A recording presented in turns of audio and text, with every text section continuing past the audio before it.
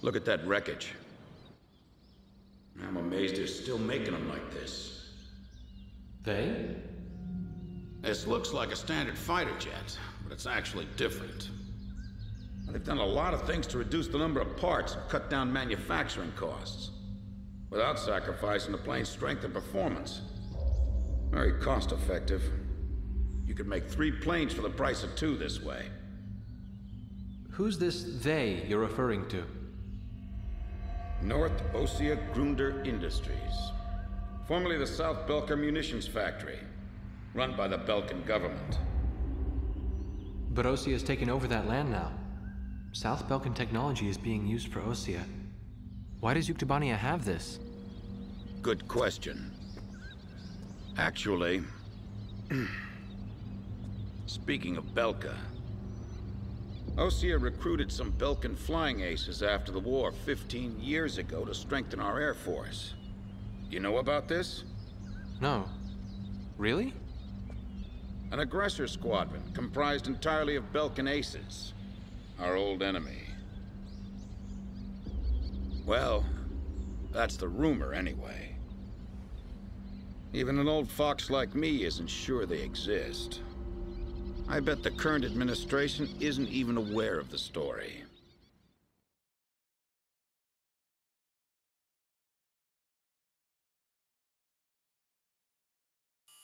Before the Ossian ground forces can proceed into the Yuktobanian capital of Sinagrad, they'll have to deal with Kruik Fortress directly in their path. The robust defense of this fortress has stalled the advance of our armies for the past 5 days. If this situation continues for much longer, it will give Yuktobania time to complete preparations for a counterattack. We need to take the fortress and enable our ground forces to reach the enemy capital as quickly as possible. To do this, we will launch an air attack on Kruik Fortress. Our last attack sortie fell prey to their anti-aircraft guns and air defense fighters. Deal a decisive blow to the fortress and its surrounding air power, and support the ground forces as they penetrate the complex. Open the door to Kruik. The day of Sinagrad's liberation is near.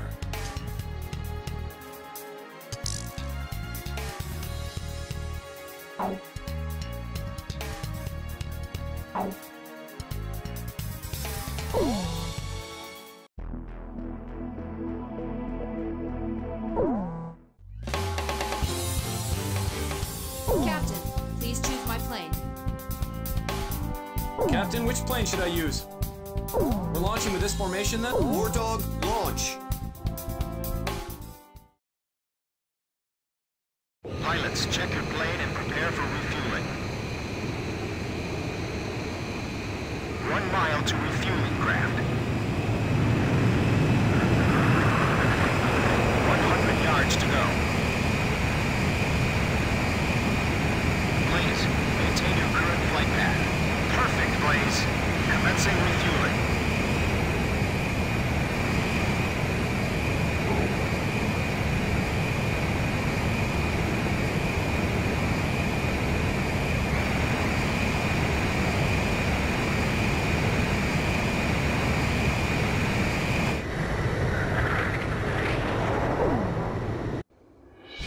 King Cobra to Able. Today we're gonna do it! This is Able. Don't be stupid. Can't you see that wall in front of us? We're getting air support from Sand Island today. Roger that. I'll tell everyone now.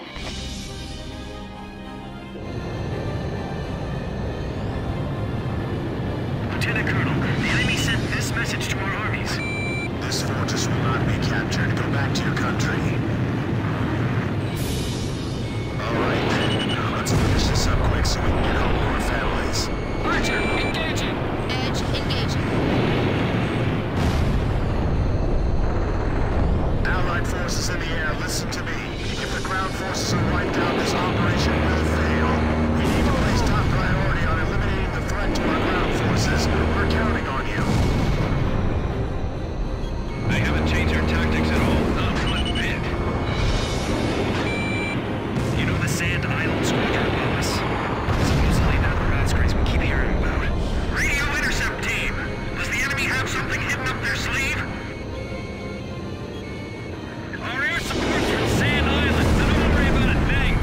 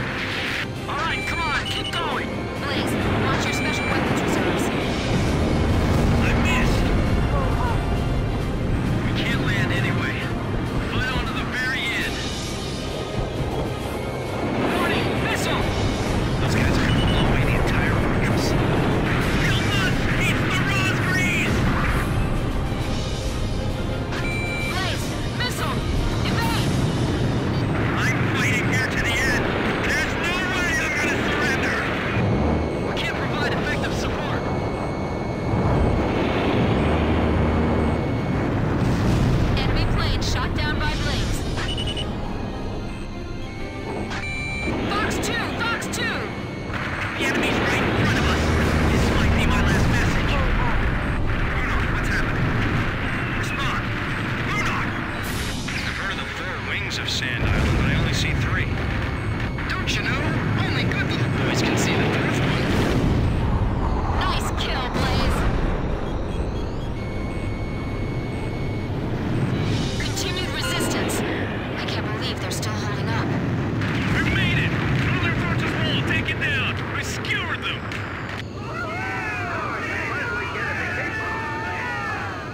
Excellent. Hey, send a message back to the enemy. This fortress has been successfully captured. We're going back to our country real soon.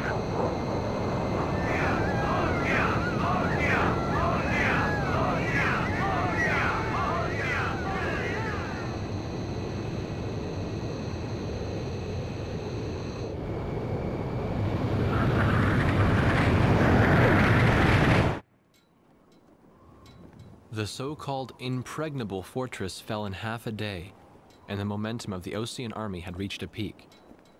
Its final stronghold lost, the Yuktubanian army was setting up a barricade in the urban area up ahead. The next battle could see a lot of bloodshed, with innocent civilians caught in the crossfire. However, the men and officers of the Osean army were optimistic. They thought, as long as the 3 fighters from Sand Island were taking part in the action, things would turn out all right. They have become the center of the army's strength now.